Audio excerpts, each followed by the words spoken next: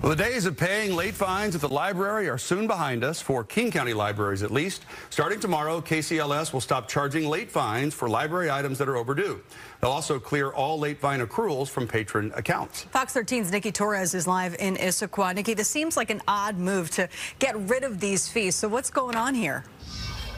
King County is not the first to get rid of late fines in libraries across the country. There are dozens of public library systems that have already done away with them. Locally, Seattle and Tacoma public libraries stopped charging people late fines years ago.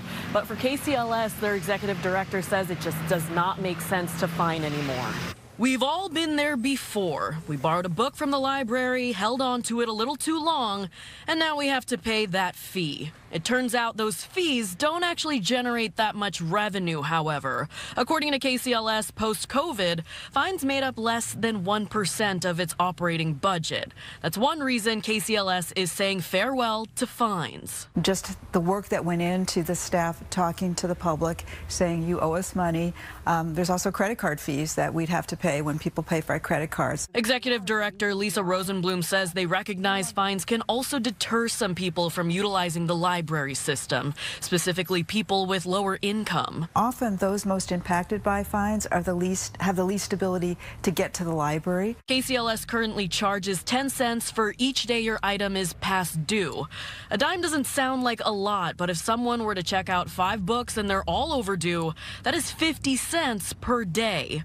Rosenblum says going fines free will allow people more access to information and opportunity. The fact is libraries are used more now than they ever were because people need a third place, a community gathering place. She adds while libraries have evolved with more digital options, libraries are still busy. She says more people are utilizing the conference and study rooms. We are a community gathering space. Even the youngest readers are getting more time with books, and that's what they want to see. What we found post-COVID is that our youngest lost reading level skills, and they lost 2 years worth of reading level skills. And so we want them back in the libraries, away from screens, with books, with a children's librarian teaching them, and literacy. Also important to note that KCLS is just getting rid of late fines, not the replacement fines. So if you borrow something from the library and you lose it, you are still going to be charged that replacement fee. In Issaquah, I'm Nikki Torres, Fox 13 News.